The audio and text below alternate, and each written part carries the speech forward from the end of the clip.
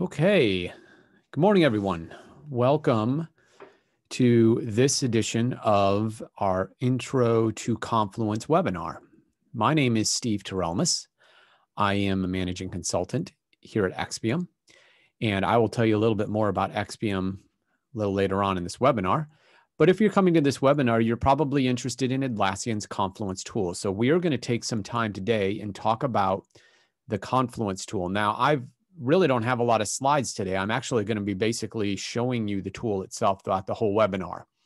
And I do hope that this is a good use of your time, but I want to make sure that you are aware of who I am and how you can get a hold of me. If you have any questions on Confluence or on anything related to Atlassian, I work with Expium and we help customers with any and all things related to Atlassian, whether it's the product or the platform. So if you have any questions, don't hesitate to contact me and I can help you out.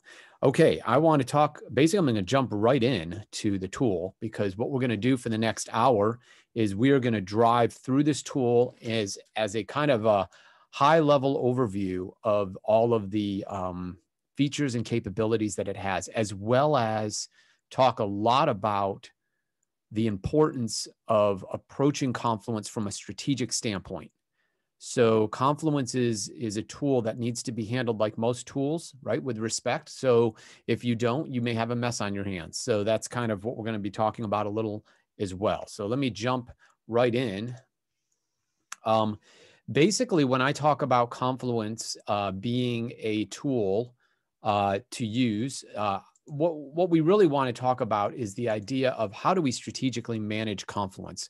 Oftentimes when we work with clients, one of the biggest problems we see is that they're using Confluence and they understand the basic functionality of how to use Confluence. They've just kind of made a bit of a mess of their system because they never really started off on the right foot from the perspective of setting up Confluence in a strategic way. So I want to kind of touch base on a couple of ideas here. This is the first idea. Confluence was brought about by Atlassian as an opportunity to consolidate information, knowledge sharing, and things like that. And this is a diagram that we've stolen from Atlassian, and it basically illustrates the idea of how before Confluence you had a lot of different people, and you had a lot of different places of information. Like you might have a lot of emails flying around, and those emails might have been forwarded and replied to 20 or 30 times. You might have had some documents or some other artifacts, and there really wasn't a single place. Or if there was a single place, it was something like Microsoft's Explorer, like Microsoft Word or Excel or SharePoint, or even the G Suite with G-Docs or things like that, right? And so everybody's organizational structure started from the perspective of a person, and then that person had a series of folders. And so that was the extent of the organization. And so it was very chaotic. You didn't know when there was a document who actually owned the document or where the document lived. There sometimes would be shared drives, but then the visualization of that information was often hard to find, apart from just how good the search function was in that tool. What Confluence does is Confluence comes in and stands between all of these points of information and all of the people that need the information.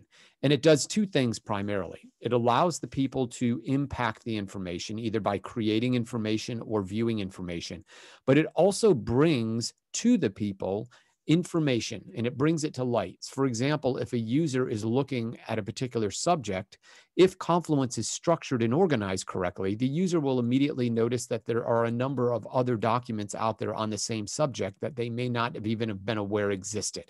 And that's really the value of Confluence. If Confluence is being used correctly, it will bring to light to the people what's out there that is going to support them across the board. This also identifies gap analysis as well, right? So if we are looking at a subject matter and we see the information that we've written on it, and we see all the other information that other people in our organization have written on it, we can easily also see what's missing and what needs to be updated. The other key point with Confluence is not just individual people finding information. It's also the idea of the entire organization agreeing on how information should be organized. That's a really key concept with Confluence that a lot of people don't think about. And unfortunately, they even don't think about it until after they've built out Confluence, which results in a tool that is a very powerful tool, not quite being used correctly because it's been built out in a disorganized way. So when we talk to folks about Confluence, we want them to understand it's not only this idea of bringing information together in the right way. It's also the idea of strategically organizing that information across the entire organization. So we call Confluence not just a document tool, but a content portal.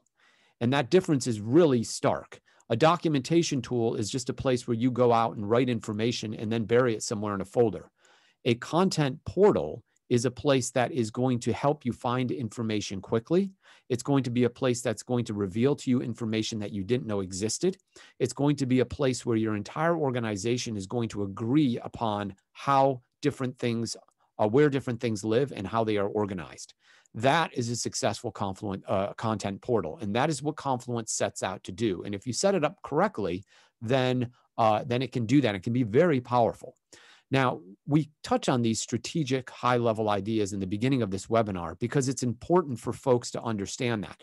We don't understand your documentation process or the amount of documents that you have or what they say or what they are, right? As a consultant, I don't understand that.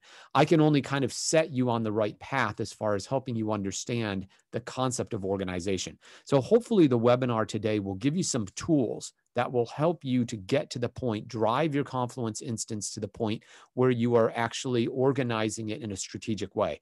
And if you're new to Confluence, hopefully this gives you the incentive to actually start off on the right foot by organizing Confluence correctly. Okay, so I'm going to take another quick slide over here and talk about really high level, what does that mean by organizing things correctly? When we jump into the tool, I'm going to show you what this exactly looks like in the tool. But when we think about Confluence, at a high level, Confluence is a bucket of collections of information. Atlassian calls those buckets in Confluence spaces.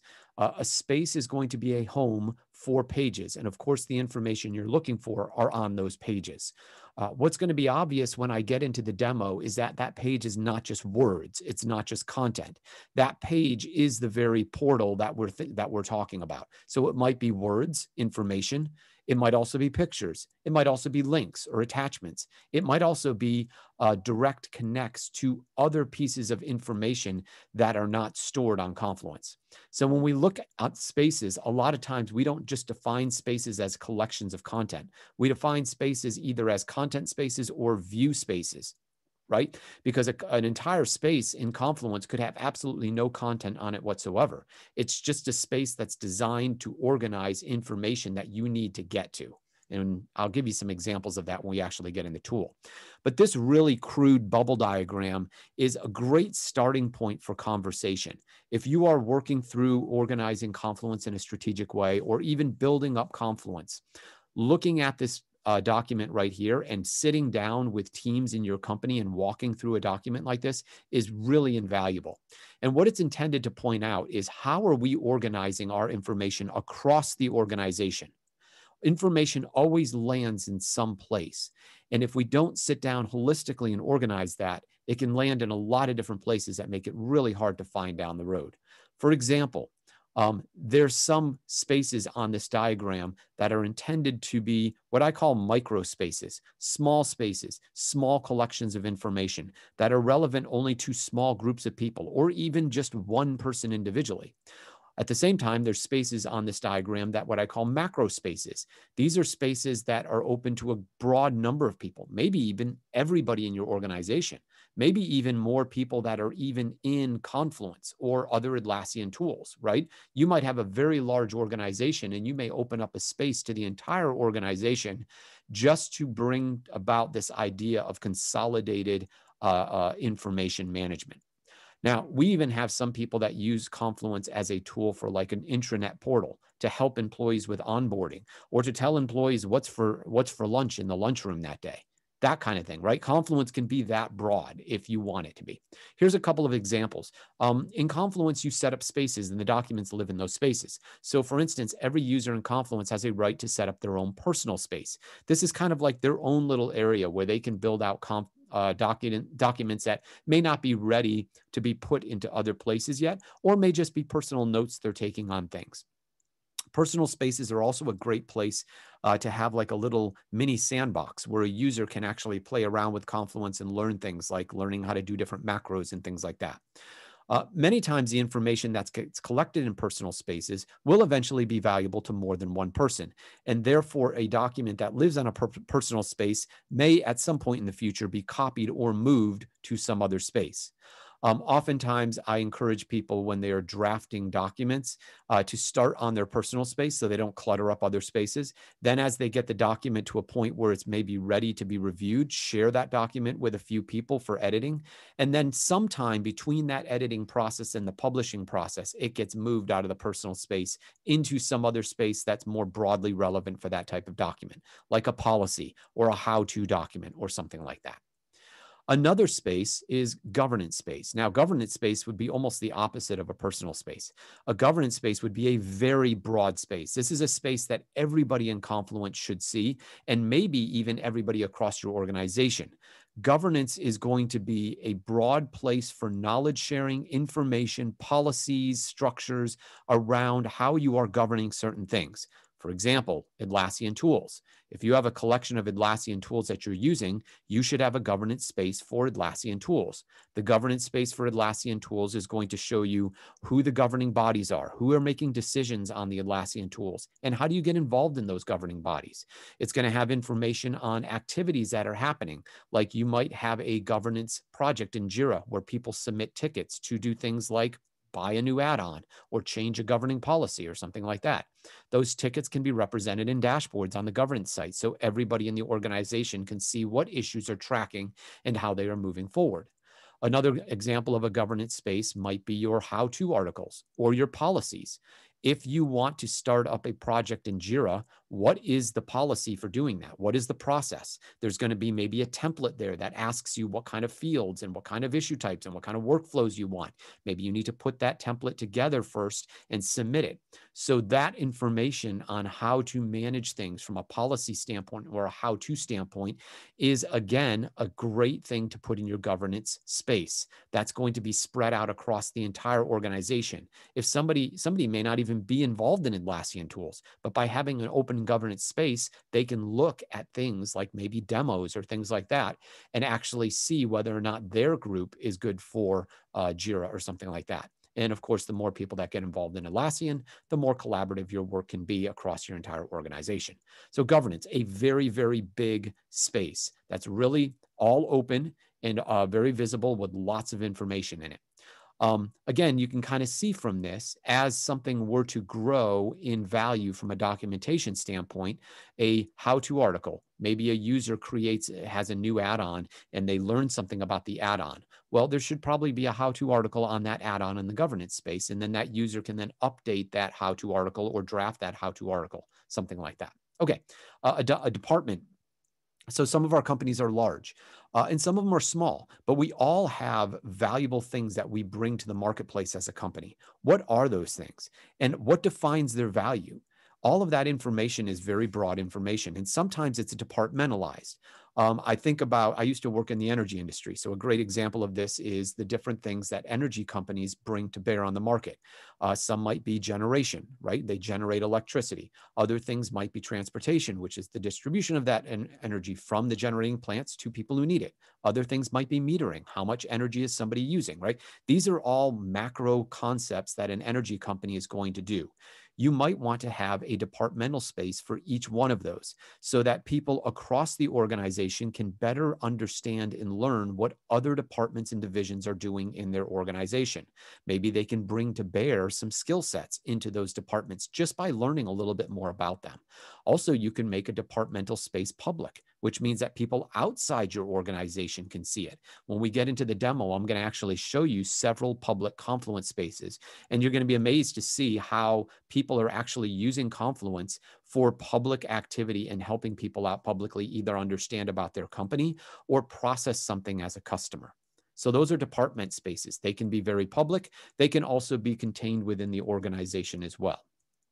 And then you might have a bevy of spaces that are really around what I like to call the real work that's going on, right? Whether that work is actual work, like we're building something, or we're developing something, or whatever, or it might be what I call strategic work. In other words, we're figuring out what our budgets are going to be for next year, and we're going to figure out what some of our macro projects are for next year, or maybe what some of our portfolio epics are going to be and how those are going to tie into our budget, right? This is all work we do as an organization. Those concepts should be buried, should be put into a space as well. And how you break up those spaces is really going to depend on your organization and how your organization works. You might have project spaces that are separate from team spaces, or you might just have team spaces with individual projects buried inside of them. However you do that is really going to be up to you, and kind of goes down to the finer details of how Confluence should be managed. But the key point is that you want a very broad agreement on this, right? You don't want some people that are building project spaces and other people that are building team spaces, when really there should be one central way of doing that. So it's really important as you evolve and build out and start with Confluence that you have these big conversations. How do we organize data in our company, information in our company? What is the best way to do that? So when people are looking for things, it's very easy for them to find it. And it's also easy for us to help bring to light key information. The more you can expand knowledge across your organization at a macro level, the more powerful, of course, your organization is. Okay, so those are some really high-level concepts around Confluence strategically. Let's jump back into the tool. Notice, by the way, I'm actually using the tool Confluence for this entire webinar here.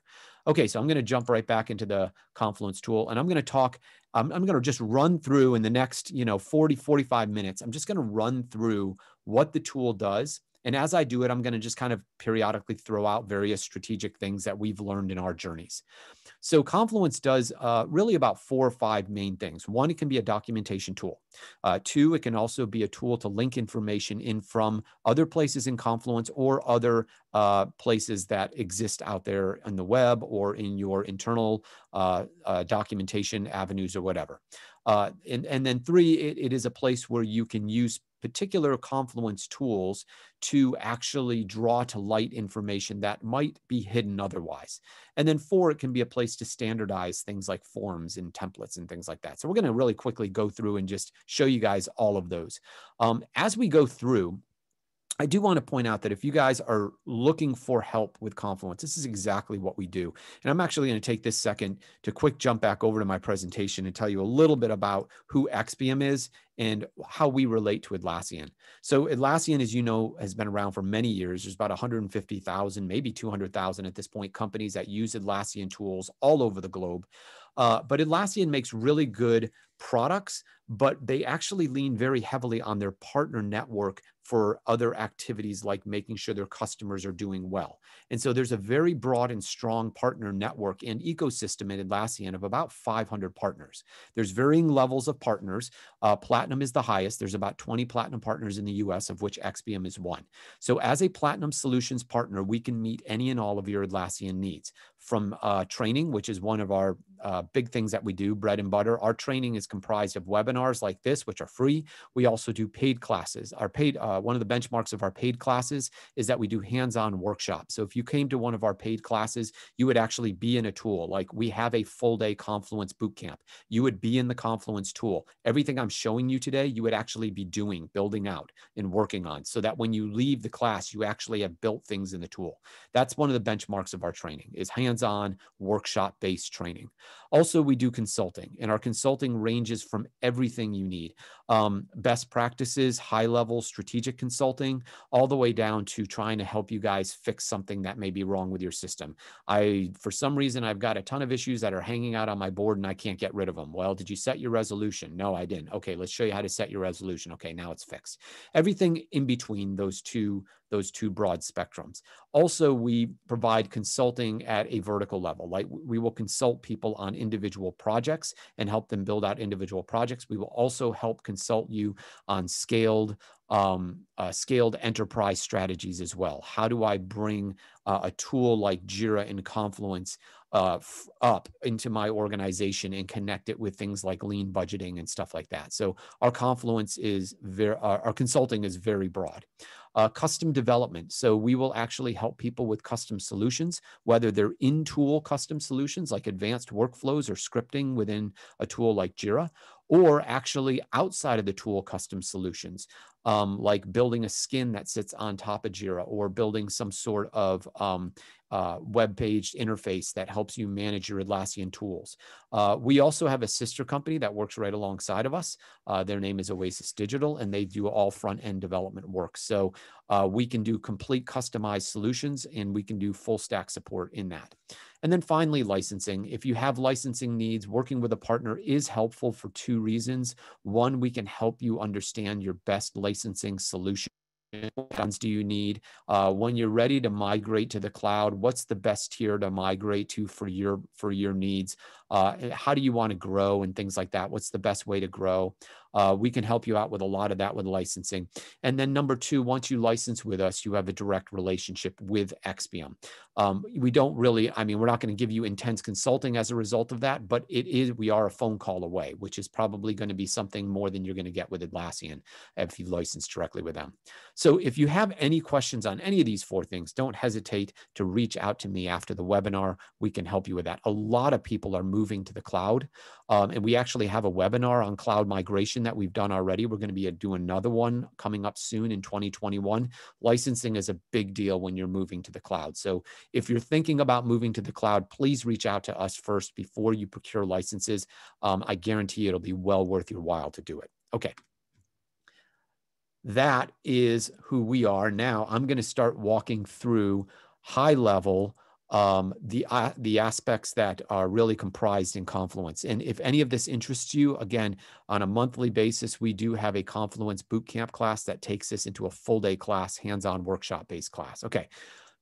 Basically, some of the simple things with Confluence is it is a content tool, right? It is a page editor if you want to. This is a sample page. I actually grabbed this information from this guy at Atlassian who wrote an article on the iron triangle of planning using Agile. And I'm going to use this page as an example of some of the basic editing things that you can do in Confluence. Okay, first of all, when you're viewing a page, every Confluence page has a like button on it, and it has a comment section on the bottom. This is tremendously valuable in saving a huge amount of email. If you guys are working on a page in Confluence, instead of emailing back and forth saying, hey, go check out my edits, or what do you think of this? Or can you go and review this and tell me what you think? You can just put a comment right down here and mention somebody. You can say, hey, so-and-so, can you come and check my comments or my document or whatever? And that will send that person a direct email, or it will send them a notification in their Atlassian tools, however, or in Slack, however you guys are using notification, and they can come in here and they can review your document. Also notice this comment section is actually a full script editor. There's all kinds of things you can do in here, include adding images or links or tables or all kinds of things. So there's lots of stuff that you can do in comment sections. This concept of having a running comment section for each page that exists in Confluence already, in my opinion, puts Confluence ahead of other tools that are out there in the marketplace, even for just editing features.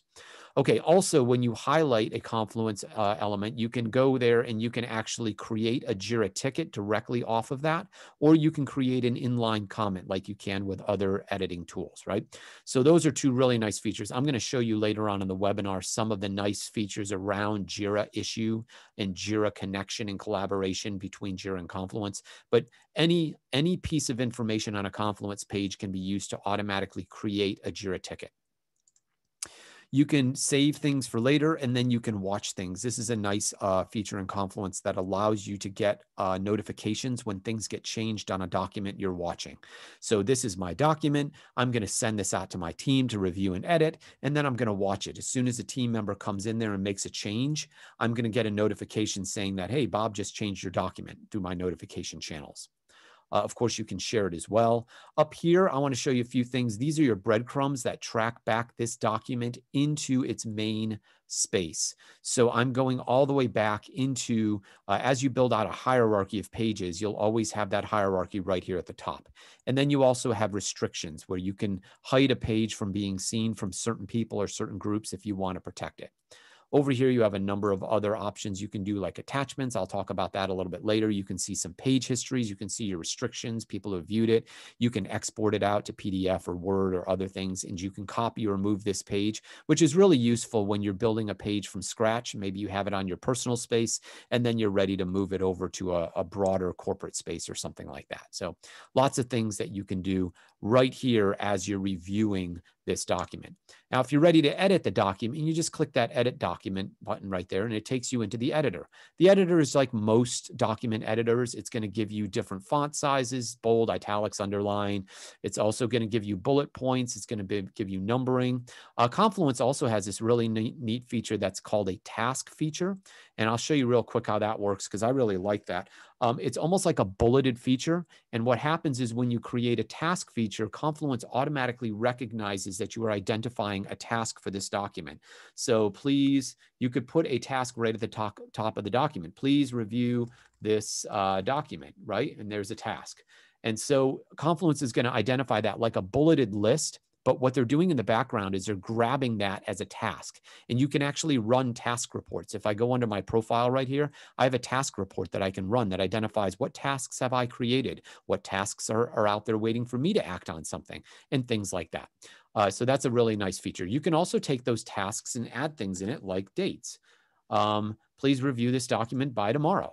Or you can actually go in and you can add a specific call out. Please review at Steve Terrellmas. And then, that will actually ping Steve and say, hey, you just got mentioned in a task. And so there's a lot of great things you can do in the editor around tasks. Moving over, of course, you have the indent, outdent, and the justification items like you always have. This is a page layout. If I click on this, it's actually going to give me the opportunity to section my page out. Right now, it's just in one section, but I can break it up into column sections or multiple columns, and I can add additional sections throughout the document. So for instance, if I wanted my tasks to be in a section, I could add a section right here, and then I can move that section up. And I can put all my tasks just right there in that, put that all right there in the section at the top if I wanted. So a lot of different things you can do there with sectioning as well. I am actually, just so you know, I'm showing you the on-prem version of Confluence. There is a cloud version of Confluence that has all of the same features, but sometimes they appear a little bit differently on the cloud version. When you come to our Confluence class, we teach it from both perspectives. So if you are not quite familiar with the layout of the screen because yours looks a little different, don't worry, you're probably just looking at the difference between cloud versus on-prem. Other editing features are features like inserting files and attachments. You can insert a file directly into a page if you want to. For instance, as you look down here, this was just a copy paste of an image right into this document. So there's lots of options there. You can also add links, and I'll talk about linking in a little bit. You can also add a table if you want to. Let me get rid of these tasks in this section here because I want to, come on, and get rid of that. I want to drop a table right in there. So I can just drop a table right here. And then this is just an automatic justified table that I can just start putting text into, and I can do whatever I want in that table. So it's just basic editing functions that you find in most things. Now there's a drop-down box here that gives you a bunch of other things, like you can do markups, you can do like a line across it. There's another task thing, date. You can add emoticons, symbols, you can add other things as well. And this goes on and on. You can also connect to like Miro, which is like a scrapboarding type tool. You can add other things. A lot of these additional things you start adding in are things called macros, and I'm going to get into that at the end. Okay, so real high level overview of how to draft on a tool. I'm going to save that guy and go back to my main page and move on to the next few things. Okay, linking and attachments. Linking and attachments is one of the most powerful things in Confluence. It gives you the ability to really turn Confluence from a documentation tool into a content portal, a true content portal. And the types of things that are available to you in linking are varied. For example, Confluence can represent links from any destination based on permissions. This is a really nice feature. If you are bringing things in, Confluence will respect those permissions. For instance, if you're linking SharePoint in, when a user clicks on that link in Confluence, it's not going to bring them a SharePoint document. It's going to take them to the SharePoint document, which means that all your SharePoint permissions are going to apply. Same thing within the tool. If you link a page in Confluence to another page in Confluence and a user clicks on that link, if they don't have permission to see it, they're not going to be able to see it. So you can do a sample. So this is just a link from a Confluence page within this instance. And the name of the page is sample edit page. And if I click on this and open it up as a new page, there it is. This is my sample edit page. This is actually the page I was just showing you guys a few minutes ago.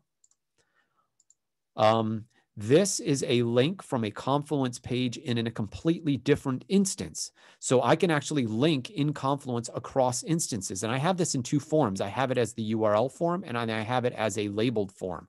So if I just click on this, that's going to take me to a, this is a page that's called Google Widget, and it's a bunch of information on Google Widgets, and I'm actually going to share this with you guys later on. But this is actually taken me to a completely different instance. So I can link to other Confluence instances if I want. These are public URLs. And again, I can lay out a normal link, or just I can have a direct label link there, and I click on that, and that's actually going to take me into Atlassian's website to that article that I was just sharing with you about the Agile Triangle. And there's lots of other linking you can do. I'm going to get into that a little bit more later, especially when it comes to things like linking to other documentation tools like G Suite and stuff like that. Also, you have attachments. So attachments live on pages in Confluence. So if I click over here on my ellipses on the right-hand side, I'm going to see my attachments. Here are all the attachments that are on this page. These actually happen to be attachments of Marvel characters and DC characters. If I want to view those, I can just take a look at that. Let me see if this works here. There we go. There's you know, Doctor Strange, and there's Batman, and there's Superman, Wonder Woman, et cetera, et cetera. I can scroll through those. Versioning works in attachments. So if I have an attachment and I bring another attachment, a newer version of the attachment, dump it in there, it will show up as separate versioning. You can label attachments, which is really powerful because, again, looking to Confluence as a content portal, you can go to another space and you can draw into that space attachments based on their labels. So really nice feature with that there. Also, when I talk about attachments, I'd like to give you a little strategic note on that. When you talk about attachments, you're getting into the concept of the version of truth. And one of the things that's really important with Confluence, as with many other things when you're talking about information, is what is your version of truth? Right now, as an attachment, my version of truth is the attachment, which means that if this is an Excel document and I go over to my wherever in the world that Excel document lives and I update it, it's not going to update on here unless I actually bring in a macro to connect that Excel document directly into here. And the reason why is because the Confluence is not the version of truth. The Excel file is the version of truth. If you want Confluence to be the version of truth, then you have to directly connect that Excel document into Confluence, or actually use a spreadsheet in Confluence or something like that. So that concept of version of truth is a very important strategic idea to keep in mind. Now, the nice thing about attachments is they live on a page, but if you want to, you can call that attachment to view directly on the page. This, what you're looking at right here, is not my attachments. This is what's called a macro. If I click on my edit, you'll see what I'm talking about. This is actually a macro that says, go out and bring to light all of the attachments on this page. Now, what's interesting about that is that it not only visualizes the attachments so that they're not just hidden behind the scenes, it also gives you the ability to visualize that tool for attachments on any page. Again, Confluence being a content portal. If I can pull all of the attachments on this page and show them on the page, then I can do it with any other page in Confluence as well. And all I need to do is duplicate this attachment macro and then go into the macro. Instead of saying, show me the attachments on this page, I can actually just put in a different page. I think it's down here, page title. I can just add a different page and it will show me the attachments on that other page. And so I could actually have one page in Confluence, and I could even put it on my personal space because it's of interest to me, right? And on that page, I have attachment macro after attachment macro, and each attachment macro is bringing to light all the attachments of various pages across Confluence that I'm interested in. A great and powerful tool for content portal management. But also when I have this attachment macro on here, I can now manage my attachments directly in the main page itself. I can view the attachments, I can change the labels, I can see if there's versions, and I can manage those versions directly right here. Also, there's another similar macro that's really nice, and it's called the space attachment macro. And what this looks very similar to the one above it, but what the space attachment macro does is it brings me every attachment across the entire space. Up above it, it's just the attachments on this page. Down here, it's the attachments across the entire space. And again, this is just a macro. By the way, macros are super easy to use in Confluence. It's just a space attachment macro. That's all it is. And I can actually, again, add space attachment macro after space attachment macro after space attachment macro.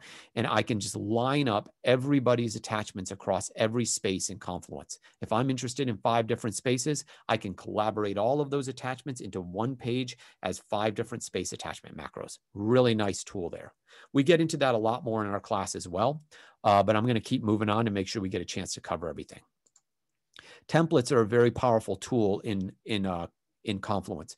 Templates are basically a page that has been saved as a template so that it is a standard form for people to collect information. Here's an example, project requirements. So this is an out-of-the-box template that you can acquire, and it's just a project requirement template. It's got a table up here that's got key information on the document. It's got goals, background, assumptions, et cetera, et cetera. But the key point here is that every time somebody's collecting project requirements, they are collecting the same data. This really solves 2 problems with efficiency. One is that everybody is building on the same set of data. In other words, if I have a project requirement document, I know what I'm going to find in that document because everybody's using the same template. The second thing is it actually saves time. If I know what a project requirement template looks like and I'm interested in seeing questions on that project, I know before I even click into this document that once I get in the document, the questions are going to be down at the bottom because that's where they are in the template. And so every project requirement document that's created is mapped directly to this. And because this is a template, there's other powerful things that we can do with this, which I'm going to show you at the end of the demo. So that's an example of a template. Here's another one. This is a how-to article. Basically, this is just a simple template on how-to article. Again, out-of-the-box template. But as a user in a space, you can go in and you can manage your templates. I'm going to show you this real quick. Here we go. Here are all the templates that exist out of the box. There's all kinds of different templates, but you can actually go and create your own templates. And to create a template, all you do is create a page, put into that page whatever you want, a table, a bulleted list, you can put these special phrases in there that say, click into here to type in this information so that people know what to do when they're filling in the template. And then you just save the template, and now you've got your own template. Really easy to do. We get into building out templates in our class as well. Okay, so those are templates. And that's all I want to talk about templates right now. I just want to kind of introduce those to you. Okay, now I'm going to give you guys some quick ideas around different things that you can do in Confluence. Now, let me just go, where is my page? Here we go. I'm going to give you guys a couple of quick examples of people that have built Confluence pages. So this is one called Escalate Product or Exalate Product Documentation. This is just a simple themed documentation space. All of these are actually public. You could actually go to these URLs and find them yourself. And so somebody has used Confluence to just basically build out a page with information on it. Notice they've got a search bar here. That's a macro. They've got links to other pages. Those are linking features. Notice their hierarchy over here on the left-hand side. And then they've got a nice theme up on top. Here's another example. This is an example of embedding Confluence into a page. So this person has got a website, and basically what they have done is they've embedded Confluence into that website as a page, as an embedded macro in the page. There are several add-ons in the marketplace to dress up your Confluence pages. Here's an example of one using the add-on Refined Wiki. So they've actually created a dashboard in Confluence. And if you were to click on any one of these, what you would see is that that takes you into a Confluence page. And of course, here's your hierarchy here. They have some other features here that are basically giving you shortcuts to the other pages that are out there. Okay, that's using an add-on called Refine Wiki. And there's another great example. This is one using the Bricket theme. And this is actually a college. And this is a public, basically a public admissions office that has information on the academic policies and other policies. It's got links to admission and stuff like that. This is a real college, Fort Lewis College. Just, if you went to their website, you'd probably land on this page. And it's just information buried on a Confluence page using Bricket theme. So those are some really great examples of how, once you build out your data in Confluence, how you can visualize that data in a public way. All right, let's talk about Jira linking. That's a lot of fun. So a lot of people use Jira and Confluence together. And so there are a number of different ways that you can connect Jira and Confluence. I've just given you 3 examples here. This first example is just a Jira issue ticket. So this is a Confluence page. And on that Confluence page, I have called to reference one ticket that exists in a Jira project. I can go over here and look at this ticket.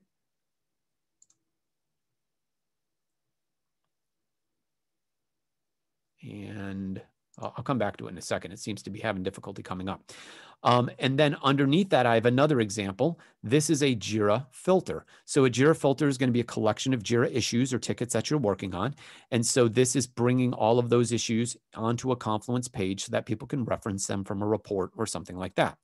Now, the nice thing about this is you can actually edit this. This is a filter. It's bringing the filter to Confluence the way the filter is built. But if I edit this page, I can actually go into this filter and I can change the display options that I want to see. I can change the different fields that I want to bring in. I can change how many are coming in and a number of other things as well. So it's customizable. Let's go back here. This is the ticket that I was referencing on that Confluence page. Notice also, because I'm referencing it on the Confluence page, the ticket has now picked up a link back to Confluence to say, hey, this ticket's being referenced on the Jira linking page. A third way of linking to Jira is through the gadgets. If you use Jira at all, you're familiar with dashboards and gadgets. This is a gadget being called the light on the Confluence page. This particular one is going to be a filter. In fact, I believe it is this filter right here, shown in the form of a pie chart. What I'm looking at here are different issue types in a governance project. I've got a nomination issue type, a purchase issue type, a user project request issue type, and several others. And I've got that just pie charted out. And so a user can see that as well. These are great tools for building out like project reports and things like that. If you're using Jira for any work, you can reference that back onto Confluence. Jira and Confluence also have a lot of linking around connecting, having one-to-one relationships between Jira projects and Confluence spaces. So when you build a Jira project, you have a Confluence space for tracking all the documentation in that project. When we think about Jira and Confluence, again, another strategic idea, Jira is where we track and manage and look at things we are doing, right? Confluence is where we track and manage and look at things that we are content related or things we need to know. And so that tends to be a good delineating line between Jira and Confluence. Obviously, there's some content or data in Jira, like in fields or description or things like that. But if you have a really lengthy piece of information in Jira, oftentimes it's best, instead to track that in Jira, to put it in Confluence and link it back to Jira. That way you preserve that information after the Jira ticket is closed. Because if it is that much information, it's very likely you might want to use that information again in the future, maybe for another Jira ticket or something like that. Although Jira or Confluence actually has some work items too. For instance, Jira is where we get work done, but Confluence has tasks. So what's the difference between a task and a Jira issue, right? I like to say a task in Confluence is a very quick action item that one person is going to do. It's probably not going to take them very long to do. But if your task in Confluence winds up taking too long, like I showed you earlier, you can just highlight that task in Confluence and create a direct ticket in Jira off of that task in Confluence. And now the task in Confluence is an issue in Jira as well. Okay, lots of great collaboration. There's reports that you can pull in between Confluence and Jira. And then the last thing I want to mention here is if you're using Jira Service Desk, or what is now called Jira Service Management, Confluence and Jira Service Management work together brilliantly on knowledge-based articles for customers.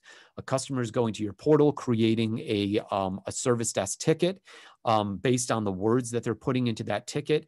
Jira Service Management automatically recognizes that and populates a Confluence help article for the person submitting the ticket. That might help avoid the ticket creation or even solve the ticket creation. Lots of great collaborative stuff that happens there. You can target Confluence pages for certain types of requests based on labels and things like that. So lots of really good stuff you can do there. All right, let's keep going. I'm going to talk a little bit now about some macros that exist in Confluence. Now, when you think of the word macro, sometimes people think of that word as a development tool, and it's a little bit of a scary word if you're not a developer. Macro in Confluence really is not a developer tool. It's like a little gadget that you can bring into a Confluence page that does something. They're very easy to set up. For instance, all three of these guys that I showed you right here are macros, and it took me about 5 seconds to set them all up. So I'm going to show you a couple of other quick macros that really help Confluence pop as a content reporting or content management tool. The first one is one of my favorites, the page tree macro. Now, what a page tree macro is it's kind of like a table of contents for your space. It's going to bring to light on a Confluence page all the links of your space. For example, what you're seeing right here are all the links that are in this particular space right here, okay? And so that's all on one page. However, what I've also done here is I have replicated this page tree macro 6 times. 1, 2, 3, 4, 5, 6. I've broken it into 3 columns in a table. The left column is personal, the middle column is project, and the right column is business. In this Confluence space, or in this Confluence instance, I have many, many different types of spaces. And the last thing I want to do is constantly click around from one space to another to find the articles that I'm interested in keeping tabs on and reviewing. So I've built a table that will track all of it for me in one page. And I've broken that table out into personal spaces, project spaces, and business spaces. The 2 on the left are personal spaces. This is my space. This is my coworker Elizabeth's space. In the middle, I have 2 projects. This is a Jira Bootcamp project space, and this is a coffee project space. I don't know what coffee is, but it's a project that we have here in Confluence. And then on the right side, I've got some business spaces. So this kind of goes back to this diagram that I was talking about. Here's personal, here's businesses, and here's projects, right? That's exactly what I'm doing here. And so I actually have these called out on each of these areas in my table. So in one page, I have 6 spaces broken out into different space types and then broken out into every document on that space. There's a lot of other stuff you can do with page tree macros. Like you can bring in a page tree macro that only shows a portion of a space, like show me everything from Confluence webinar down. Don't just show me the entire thing. So I can actually bring back subsets of spaces as well. Lots of really cool stuff you can do with that. Okay, here's a couple of others. Some macro and widget examples. Here's a meeting notes log. This is going to be a log that is going to give me information on meeting notes as they come in. If I look at this, I'm going to notice all this is just a library. It's just a content report table, and it's a macro that's grabbing any label out there within a select search range that has the label of meeting notes on the page. And as soon as a page is created with the label meeting notes, it grabs it and dumps it in here. This is a basic meeting notes log. Now notice, while this is also a really useful log of information, the columns are standardized. We have a title, we have a creator, and we have modified. I'm going to show you next a page property and page properties report macro that does the same thing, only it allows you to customize your columns. Now we actually have some user errors going on here, so this is getting stretched out, but you can see that these are totally customized columns. This page is an Atlassian app summary. It's a library that we use here at Expium to help remind us and teach us about good apps that are out there in the marketplace and specific things that we have learned from using those apps with clients. So refined for Jira Service Desk, calendar sync, restricted, et cetera, et cetera, et cetera. I've got the title. I've got the Atlassian tool. I have the author who crafted the particular document. I've got what platforms it is, whether it's cloud or server or data center, number of customers that are out there. And every one of these is actually tied to a template, which means that when I click on it, I know exactly where to find what I'm looking for in the information on it. Also, I can add one directly from here. If I do that, that'll just create a new template for me. Now, I'm going to close that because it's taking too long, but it's basically all organized and summarized for me. Again, there's no information on this page. If I hit edit, all I'm looking at is I'm looking at a tip macro that says, hey, don't just repeat a lot of information on these documents, add something that's valuable or personal. I've got the create from template macro, and I've got the page properties report macro. Just 3 simple macros, and I instantly have a huge amount of content portal visualization power. So that's another example. Go back. I lost my thing. There we go. This is a page with a Google example. So you can bring a Google widget in. Now, what I'm showing you here is the exact same Google GDoc page 4 different ways. It's displayed as a link, it's displayed as a URL, it's displayed as a card, or it's displayed as an embedded document right in the page. Let's keep going. This is a YouTube video widget. So again, I'm showing it 2 different ways. I can either display it as a URL if I don't want to take up a lot of screen real estate, or I can embed the right directly in here. And so this, there's going to be this is actually another webinar we just did last week, an agile approach to HR, that is on our YouTube page. By the way, shameless plug, if you didn't know it, we have a YouTube page with tons of videos out there. And if you want to learn more about things, you can go out there and check it out. So those are some of the different things that you can do with those macros. Okay, so when you think about Confluence, I want you to think about the idea of this is not just a documentation tool. Much of which what I've shown you today is not documents at all. It is links, images, macros, pictures that are connecting to documents that live completely somewhere else in another world.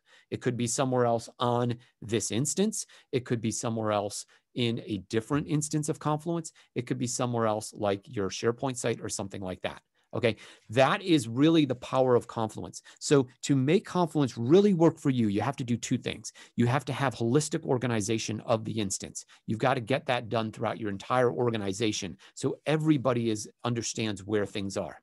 By the way, Confluence is a dynamic tool too. So if you've got an argument as to how something should be organized, it will play itself out over time, right? Whatever works better over time is the one that's going to win. So you just wind up dynamically changing it to whichever one works best. You could even run both of them at the same time. Got an argument as to how to manage information, set up 2 spaces, build them both out the way different people think they should be built out. Then over time, figure out which one is used the most, and then just get rid of the other one, right? So holistic organization of your content across your company, right? Across your corporation, including how these spaces should be built, what spaces you need. That's the most important thing. Secondly, after that is once you figured that out, determine what part should be content and what part should be visible so that you can really capitalize on the concept of Confluence being a full content portal and not just a documentation tool. Okay, I ran through this really fast. There's a lot of stuff out there in the Confluence. We just scratched the surface. Like I said, we spend a whole day getting into this, getting you into the tool, doing workshops and things like that. If you want to learn more about it, come check it out. If you actually want us to come do a private class for you, we can do that as well. If you actually want us to just do some consulting on Confluence for you, we can help you out with that as well. And so just let us know any of that. I'm going to take you right back to my slides here at the very end, and I'm going to show you this last slide, which once again has my email address on it, and it also has a QR code, which if you kind of put your phone up to the screen and your phone picks it up, it'll take you to all of our upcoming events that are going to be happening in 2021. So that is my webinar for the day. I am going to ask if there are any questions before we wrap up the webinar.